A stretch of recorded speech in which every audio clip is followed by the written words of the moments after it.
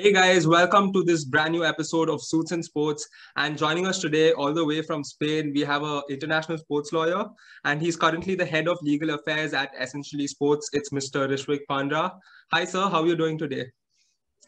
Thanks for having me here, Ryan. Thanks for having me, Subhrajit. An absolute pleasure. And how are you guys doing? We're doing great. I know we had an informal chat before the recording, so let's not do more of these formalities. Let's jump right in. So before we continue, so how is Valencia treating you now? And how is your Euro Cup? Euro is going on, you are sitting in Europe, you are enjoying Euro. How is that going on? There are two sides of the coin there. So one way is certainly that it is opening up. Valencian restrictions are opening up, but you also have to be careful because this is exactly how things started back home for us in India. So you have to be a little more smart, and I'm slightly more careful in my approach. And Valencian summer has kicked in and it's beautiful. So all the time you want to be at the beach. It could be problematic if you slip up right now, and I've not been vaccinated yet, so I got to be careful. Okay, sir. So moving on to the question. So my first question to you, sir. So you're currently the head of legal at Essentially Sports. So could you give us an insight as to what you do and what the company overall does? Okay, thanks for the free marketing I'm getting here. So my company, Essentially Sports, it is a sports media company. So right now we are just focused on digital content creation. Nothing more than that. We'll be transcending to that sometime soon in the future. So what I do is, mine is a balance of legal and business affairs. So I'm in touch with, I'll be in direct contact with the founders. So it's a lot more to do with taking business decisions with a legal perspective. So for the last one and a half year, I've been working with them with full-time basis. And it's more of data protection, digital media side of things. And then you also are dealing with a different dimension of online frontier. I'm dealing with Google algorithms. I'm dealing with, it's just a very wide range. And of course, it's a digital media company. You've got intellectual property. That's a no-brainer. So yeah, it's just a very different, multifaceted approach in terms of legal, but that's only half of what I do. The other half is actually the business side of things. But there is a question from my side, you guys are something we consider second generation of sports lawyers, right? Mm-hmm. So yeah. If we consider ourselves, like the first generation is the old pupils in India, then second generation, you guys are we are the third generation, and now people are running for this sports law. So I want to know one thing from you. Started from VIT. What make you think go for this sports law? What was that charismatic thing happened in you? You went for the sports law. That's a very interesting question because I went pro in cricket at the age of 15. Okay, so I took that up seriously, and all I wanted to be was a cricketer in my life.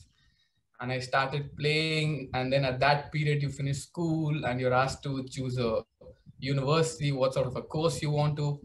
Thankfully, for the support system I had around me, they approached me and they said, okay, you play sport, but you do have legal aptitude and also social aptitude.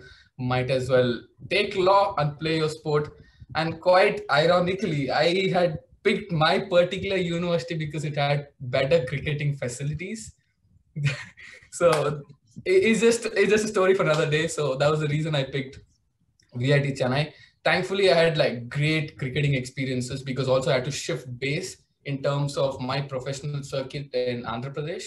And now I had moved to Chennai, where the facilities are significantly better, and also the competition is just through the roof there. And thankfully, in the university level, I played quite competitive cricket. So I was attending law school and also training 8 hours per day. So it was just maniacal time. But also, again, as an athlete, you also have privileges. You don't get to attend classes, and then you have attendance which are marked for you. That's called on duty. It's called. So for the first 3 years of my law school, I literally breezed past, just a matter of survival. I didn't want to get an area, just go smooth in, play my cricket. And then at the third year, I realized, okay, now I think it's time to take my law degree seriously, because there's quite a funny incident also here. I was just walked into a class in my third year of law school, and people are just talking about what they want to be doing in their careers. And someone said they want to do litigation, someone said they want to do commercial side of things. I'm like, oof, I can't even differentiate between these things. That's a problem then. That's when it's a sort of a wake-up call you have at a certain period of time. And also you realize that cricket, you've reached a certain level, you've reached a rut. You can't move from here, and then you be a little more practical with your approach. And yeah, in my third year of law school, I decided, okay, how about may I make something out of this? And I also had a very important incidents in my past that it gives me a lot of pride to help athletes. And I wanted to be on that sort of thing. So I'm like, okay, if I don't be a professional cricketer, the least I can do is work in a dominion where it can have an impact. Oh, so that's actually really inspiring. Especially, I'm glad to the fact that you decided, like while joining university, to not put the sports aspect aside, because I myself have a lot of them in law school who've actually stopped playing sports. So that's actually great to hear that.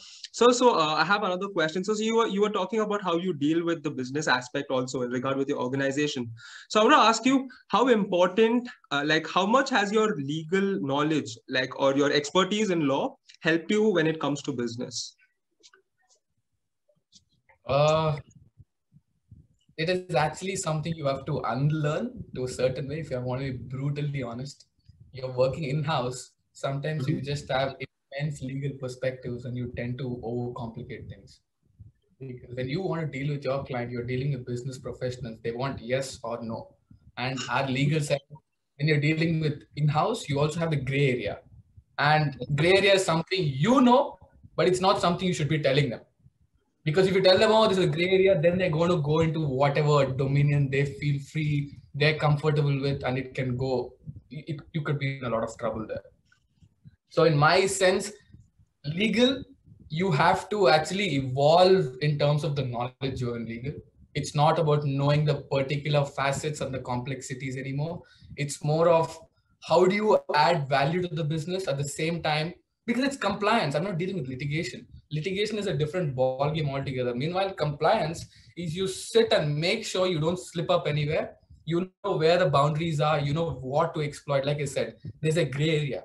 When you have a gray area, you should also be smart. Okay, this is certainly something I can exploit for my company, but also I have to make sure nobody slips up. So in my company, I literally draw the line. So when you're dealing with business people, you're not going to be telling them, that is illegal, this is legal, in between gray area. You draw the line according to what you feel comfortable with in this company. But more importantly, you have to understand the business side of things. If I can give you a gist of what I learned in the business side of things, just so like the basics of the internet, basically. The online business, how do they make money? What is it based on? You have IP4 version 4, IP version 6, or just pure nuances of the internet itself is more important, and then you approach it with your legal knowledge.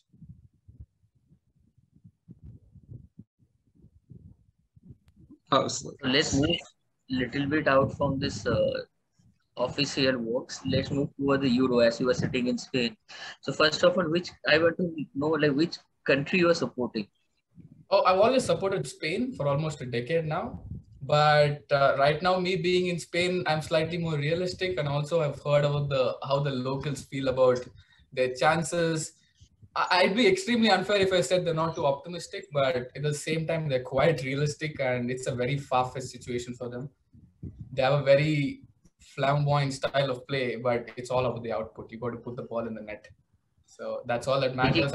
Portuguese are looking very good at the moment. It's something I can also keep an eye on for them.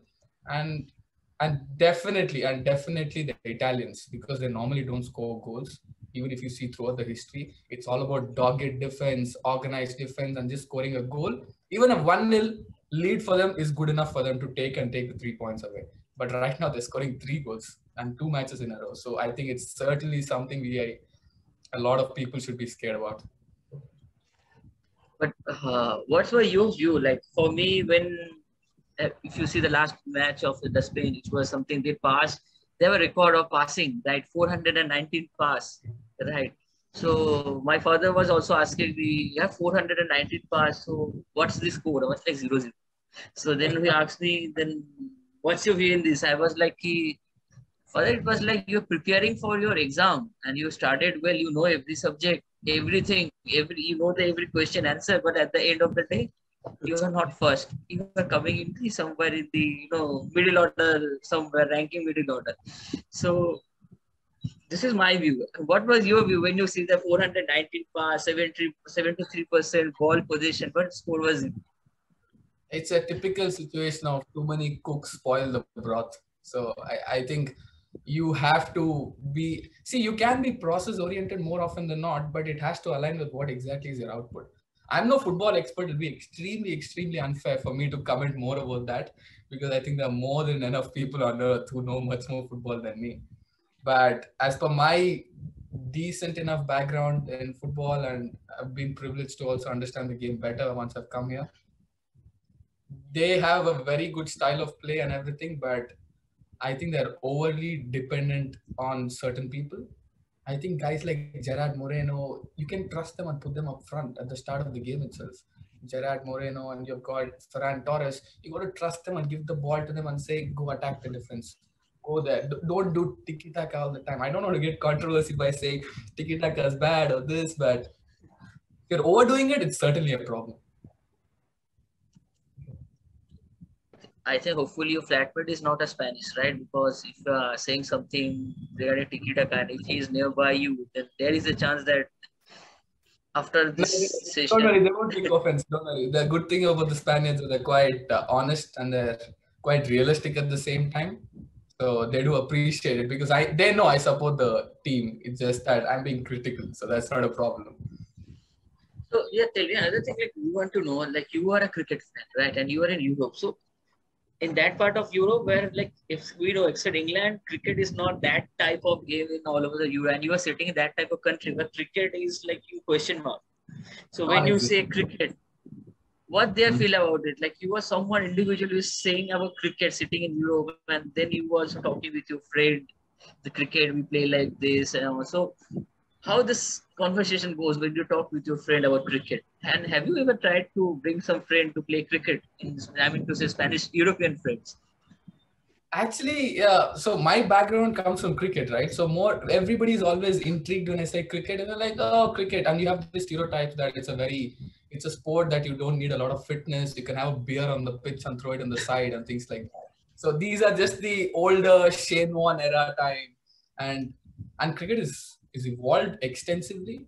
You know, I wouldn't say in terms of the physicality you can compare with the basketball or football, but you have to reach a certain level to even be qualified to play the game now. And for me, one of my curtailing aspects of my career are actually injuries. My body couldn't take it. Unfortunately, I was not given good genes or whatever, but my body couldn't take it. Stress fractures, dogged knees, and so many issues. So cricket has evolved to a certain level. So I come and tell these people, like, just hang in there. It's not about the game where you're having beer in the boundary. It's not that anymore. It is a fast-paced approach to that, and actually one of the fastest growing sport also in terms of exponential growth in broadcasting, in terms of how they're reaching and making money also. Even the pure money model, cricket is just got immense potential.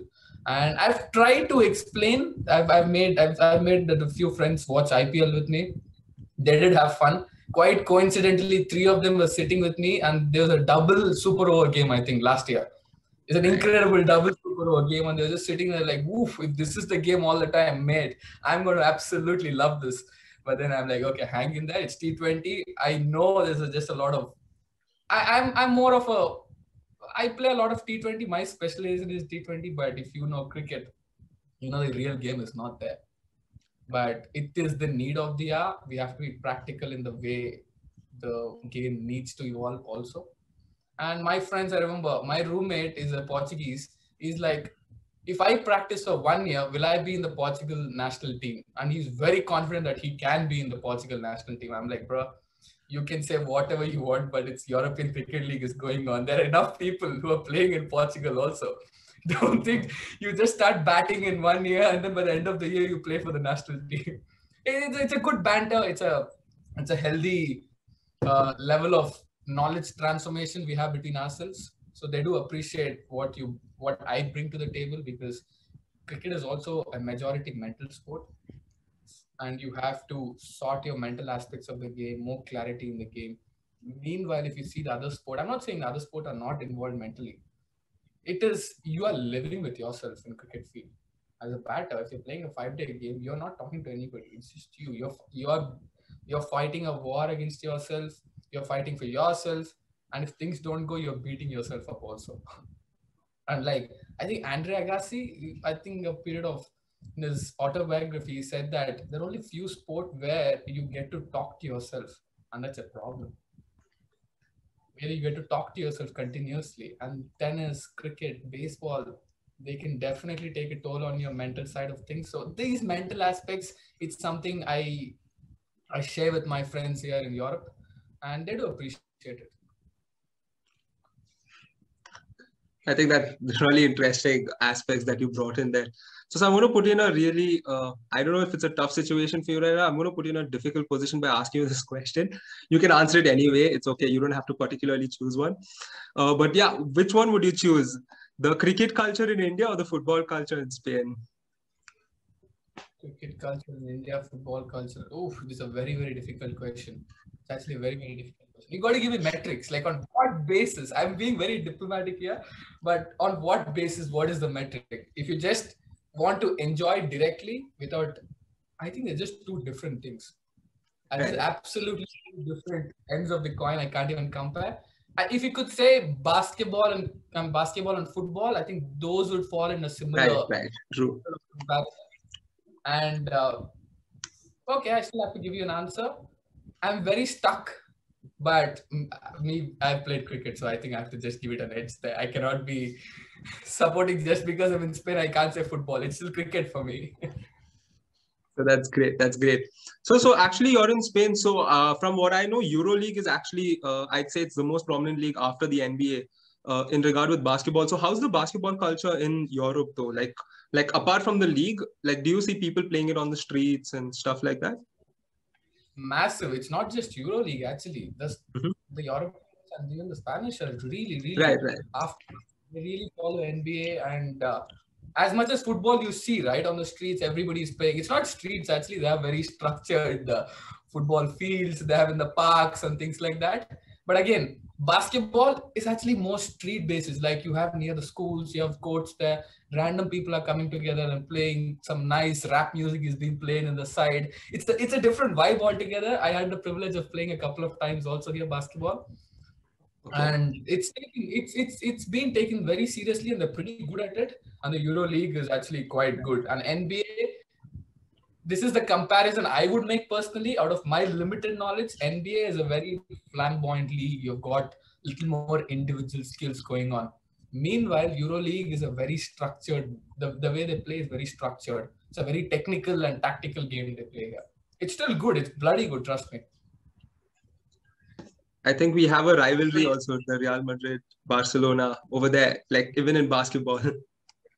Actually, I'm living in Valencia. I've got teams also here. So Valencia, they've got a culture. Everybody's got a culture. That's the beauty of it. Once I've just come here and I was talking about El Clasico, they're like, I don't give a damn about El Clasico. Valencia, Villarreal, and what's the other one? Okay, Valencia, Levante. These three are the Valencian clubs, football clubs. So they're like, I would give these preference over Real Madrid, Barcelona, which we don't give a damn about. Like just now you mentioned one thing, like well-structured football. When you were saying that, I was thinking of our time. Like hopefully you also did it. Like in school, we used to play football. Like in street, means like with a water bottle, with a plastic Coke bottle, we kick it, and that's how we play in school level also, right? So, but I have worked in Laudius also for certain like British sports schools. I went there. For them, even if they want to play football, it's not like us, right? Kicking a plastic bottle and we are playing against each other. So in that case, I feel like we are very skillful than them. Like kicking a bottle, then you are juggling that bottle, then kicking a goal.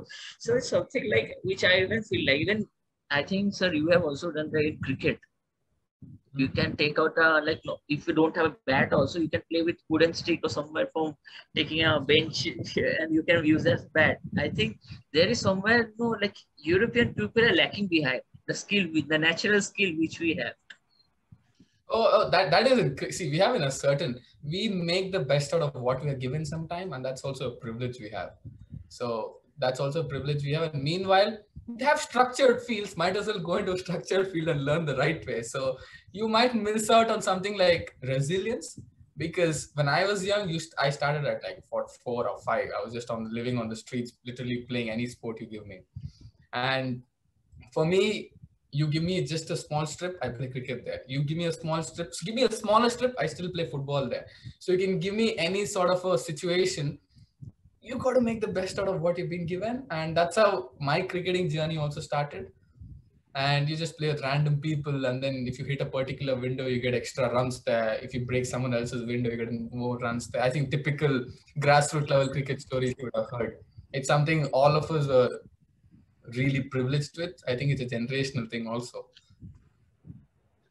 I want to know one thing, like you have also a degree in patent, right? From JNU, right? IP, yeah. So now coming to the, how do you feel like how this patent law, the degree which you have in patent law, how this now helping you to grow your setup in sports field? It does actually, certainly. If you talk to any sports lawyers, so sports law itself is not, it's non-existent, if you know, it's non-existent. Sports law, instead, it should be the juxtaposition or the nexus between sport and multiple disciplines of law. And if you're talking about purely sports law, if I can relate to one thing, or many experts say that only football law. Only football law is the only developed jurisprudence in terms of where you can actually call it sports law. So the rest of it is sports and law, like what I'm doing right now. I'm working with the sports digital media company. Am I doing? It seems I'm getting a taste of Dev Kumar, sir.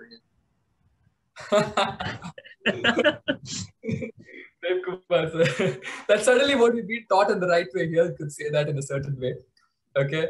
And sports, yeah. So it's a multidisciplinary approach. So intellectual property, contract drafting, understanding the basics of other important situations is very important. And it certainly had helped me.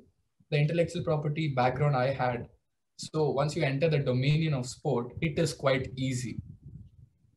You can be useful in the sports industry, basically. Intellectual property, contract drafting. I would also say nowadays, understanding the digital space, understanding digital media is extremely important if you can recommend it to anybody. Well, thank you so much, sir, for that answer. So, as you can see, we are running short of time. So, as we conclude, so would you do you have any concluding remarks, or like things you would like to tell to all the aspiring sports lawyers and anybody who wants to work in the sports field? You have just put me in the limbo there, but it's a very important situation you're putting me there. Let me make some sense out of this. So for me personally, I don't want to sound dramatic, but sport is a very pure space. I tell you why it's a pure space, because when the world is so adamant on dividing us, sport is certainly a leveler which actually brings us together. And I'll give you a particular incident that's really stuck with me. And that is why the day I realized, okay, I can make something good out of my law degree was one of the reasons of my past experiences in the sporting circuit. So the problem we have in the Indian market, I wouldn't say a problem, it's the existing situation. We create robust framework, robust policies, but there is impatient level of implementation. You cannot create grassroots level programs meant for tier 1 cities only and say that, oh, we have created grassroots level programs, let us implement it everywhere. The differences are very stark. In India, for me personally, I would say the planning should be as robust as anything, but the implementation should also be patiently robust. And you have to involve multiple stakeholders and bring them together and put them there. Now, coming back to the incident I was talking about, I was playing, I think I was 17, and a very important under 19 selection matches were happening.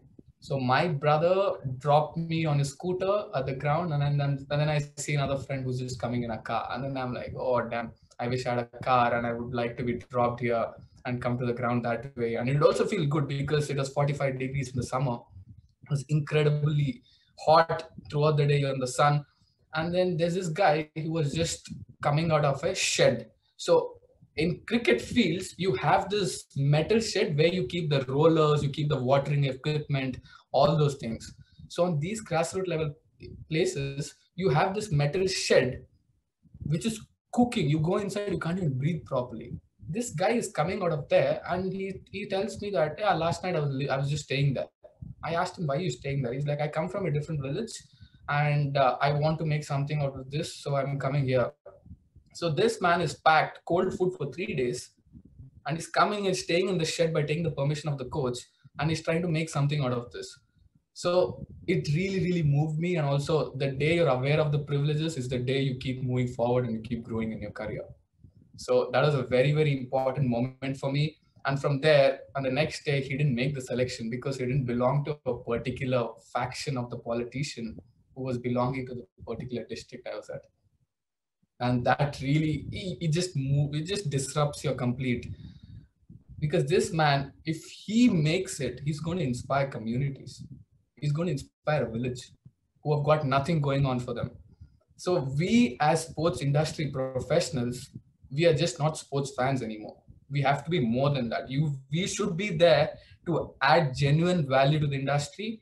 Like I said, sport is a very pure space. If you are in the sports industry to be an agent, lawyer, or a business professional for societal validation, I'm extremely sorry, sports shouldn't be for those people. It should be in a way, it should be a win-win situation.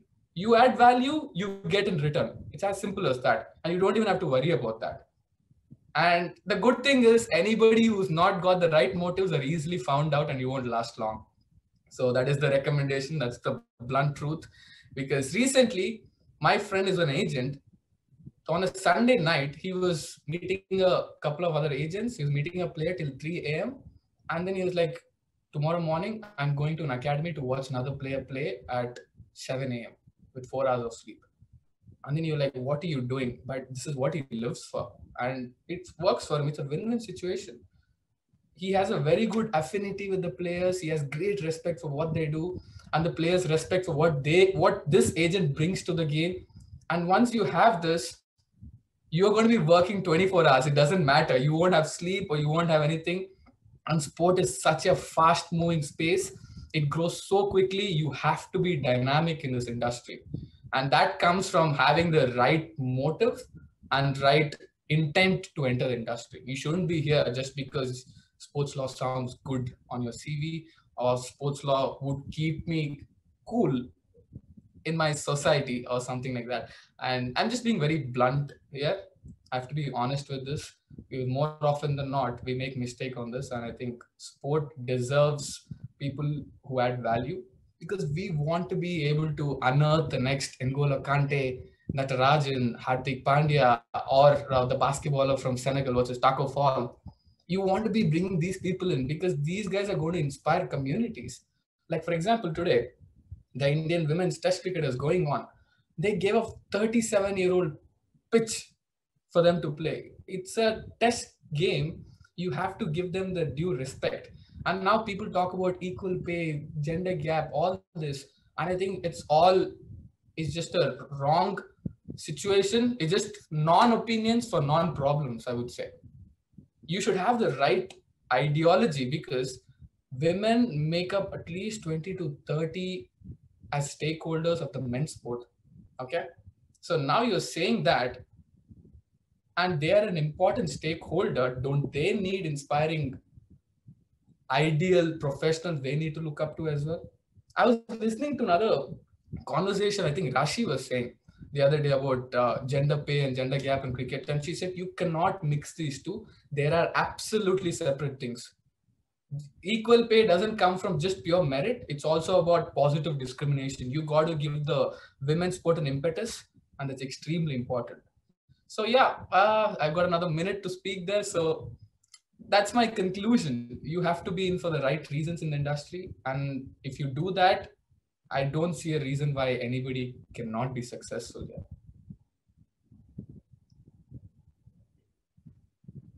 That's about it. So thank you. Actually, that was a really, I wouldn't say touching, but it was really great, on like straight to the point, and especially the way you explained all of it.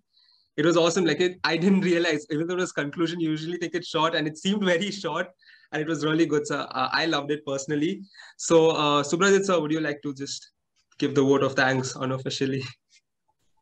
So, Rishvik sir, it was our pleasure to have you from the beginning when JSPR was not a JSPR. Hopefully, you remember that message which I said absolutely you at the beginning. Can I just quickly add something before you finish?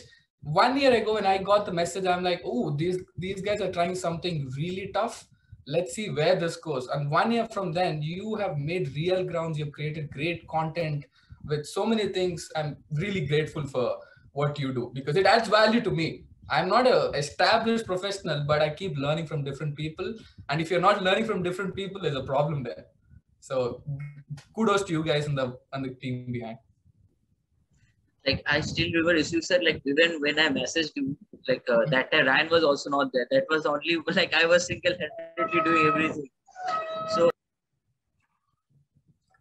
it started from like zero to now. Is trying. I'm trying to focus, and my idea is to give same thing the below privileged person little bit platform so they can for certain like they can write their dream, they can see because and this is the reason I'm also going for this recording because at least if they hear something from you guys they will be do something to and once again thank you very much. So an absolute privilege, guys. Thanks for having me. Thank you so much, sir. Thank you so much, guys. Please don't forget to like, share, and subscribe. Stay safe. Have a nice day.